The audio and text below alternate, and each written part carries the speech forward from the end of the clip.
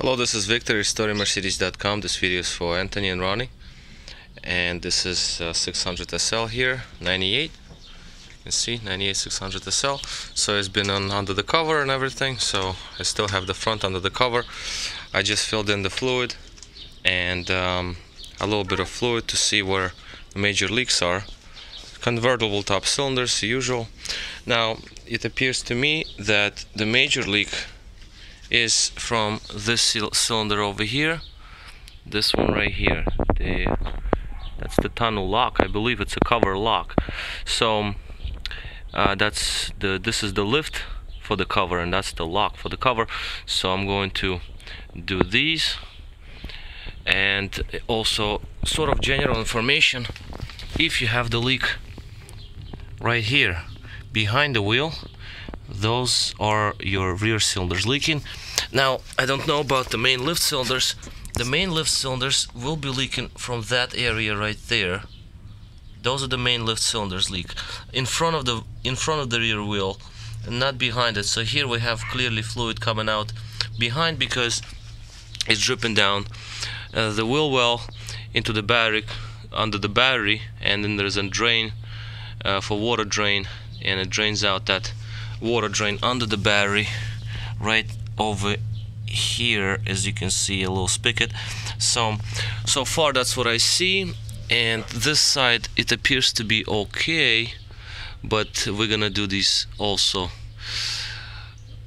So far that's all I see. So I'll get these done, and then most likely we'll cycle the roof and see if we have any other cylinders leaking, and that at least is where the major leak is. And that's not even cycling the roof, because when pressure built up, I actually only activated roll bar, which usually never leaks, but roll bar cylinders, they usually never leak, but this is clearly leaking badly, actually really bad, because system pressurizes when you cycle the roof, and obviously if we have pressure in cylinders, it's gonna start squirting out regardless. And solenoids, they activate the return lines, and then we have activation of individual cylinders. So we have pressure coming through all of them, and so far this is the worst one. It's squirting out badly. So I don't know how much fluid I have there left, and it appears that we still have a little fluid left. As you can see, the fluid level, I don't know where the cap is. This is how the car came, so I cannot say about the cap. So this is how it was. So I'll get to this in a minute. Get this done. Get those cylinders done. There is another drain over here in the center. You can also have a little fluid coming out in between the frame here, entering the spare wheel area, and drain out from the center as well. As you can see, it's wet down in there as well. So that's obviously from the cylinder or from spilling fluid when you fill it up.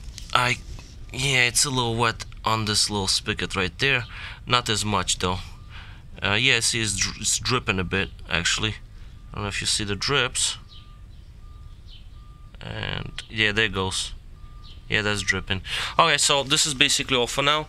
This is the first part, just to show where the problem is, and we'll get to the second part when I repair these cylinders, and also the front lock, the front roof cylinders, you know, the one up front.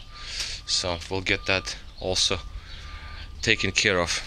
Okay, this is Victor at StoryMercedes.com. Thanks for watching.